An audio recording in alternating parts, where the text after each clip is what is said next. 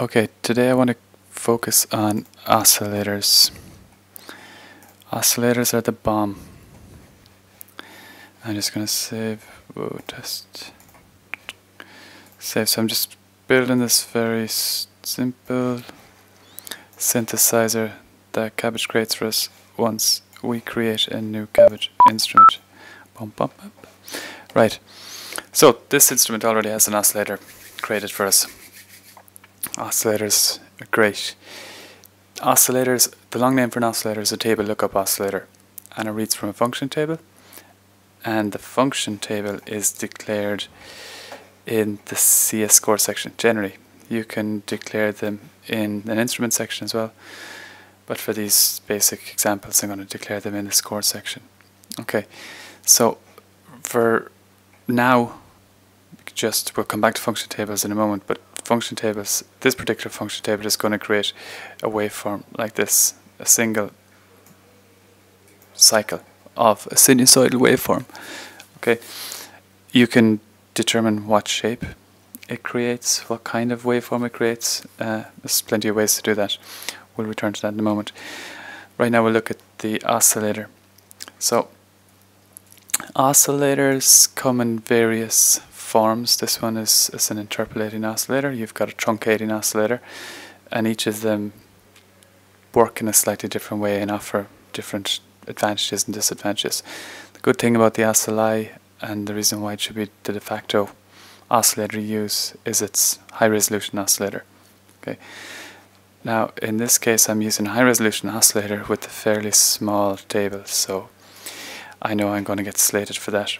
Anyhow, so we saw when we're looking at opcodes that all opcodes have a particular set of inputs, input arguments which are on the right hand side, and output arguments which are on the left hand side. Okay, so what are these particular input arguments for an oscillator? Okay, well the first one is always amplitude. It's amplitude. The next one is always frequency, and the next one is function table number. Okay, so the amplitude for this oscillator, every time we press this key or whatever, the amplitude is going to be determined by P5, and P5 is taken from here.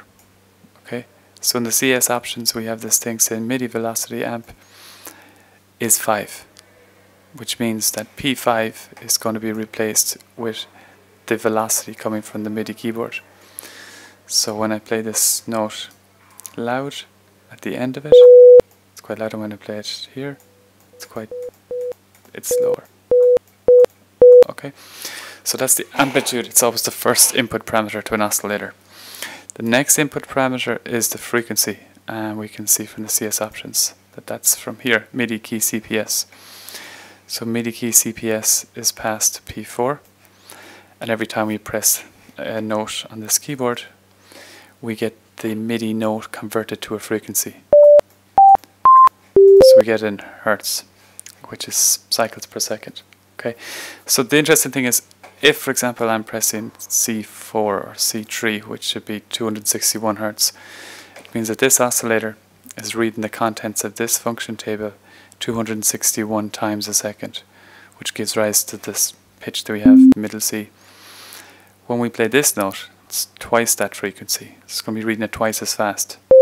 So we're going to get twice the frequency, twice the pitch. The final parameter is the function table number, and it relates to the function table that we have down here.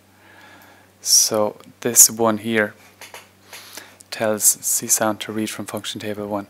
So every time this instrument runs, and it's going to run, we can say it's going to run 44,100 times a second. Not technically correct, but shh. So if we play this, every time this code is executed, this line here is reached by Csound oscillator, it's going to output a new value from the table. In fact, we can look at the table. Might make things easier. So I'm going to put in a table 1010. So this is a table widget with 180 and height. Say, what height is this thing currently? 300. Make it to 180. Okay, and I'm going to specify the table number 1. Okay, oh, that's a bit thin. I can make it a little bit wider. No, that's a bit better. So this is function table 1, right? So this table here looks like this. If we change the table, we're obviously going to change how it looks. So let me first explain the different parameters here. The first parameter is the table number, easy. Second parameter is the creation time. You can leave that at 0, it's not really important. The next one is the table size. This is important. The bigger this is, the better resolution the table is going to be. So that's why I said earlier I'm going to get slated for using a high resolution oscillator with a really small table. Anyway, the next thing is the gen routine. So this number, so this is P1, P2, P3, P4. P4 sets the gen routine, and that's going to determine the shape that's drawn in here. Okay, so if we change this to a different thing like 7 or 5, it's going to generate a different shape in here. The numbers that follow the gen routine, remember P4 is the gen routine. See if I can do a P with the mouse. Hey, that's not bad. Okay, so the following P fields are set up to work with particular gen routines.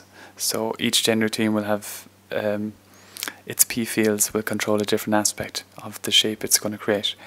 In this case, each successive number that we add here is going to control the amplitude of each successive harmonic from the harmonic series. Now, the harmonic series is, so all sounds can be broken down into a set of sinusoidal components. The first of these sine waves is known as F0, which is a fundamental frequency. And the rest of the harmonic components are going to be related to that frequency. They're going to be integer multiples of that frequency. So the first harmonic is F0, the next harmonic is going to be 2 times F0, 3 times F0, 4 times F0, and so on and so forth. Each of the numbers that you put after the 10 determine the strength of each of those harmonics. So let me clear the screen here a second and put in 0.5 and save that. So now we see we've got a different function table shape here. If I add in 0.25, okay, so we'll keep getting, so as I add in successive harmonics, we're getting a different shape. And if we listen to the sound, we're also getting quite a different sound. That's quite different from this. Okay, so your function tables can be used to generate different timbres. And don't forget that Csound is going to read the function table. Its third input parameter to an oscillator, or to any of the oscillator opcodes for that matter, determines the function table. And your function table number has to be given down here after the F. So you can use different function tables for different things. The simplest gen routine is probably gen 10, which just creates what's known as a composite waveform. But there's lots of different types of gen routines that will help you kind of create all sorts of interesting things. Yeah. Okay, so that's oscillators, brief introduction to oscillators.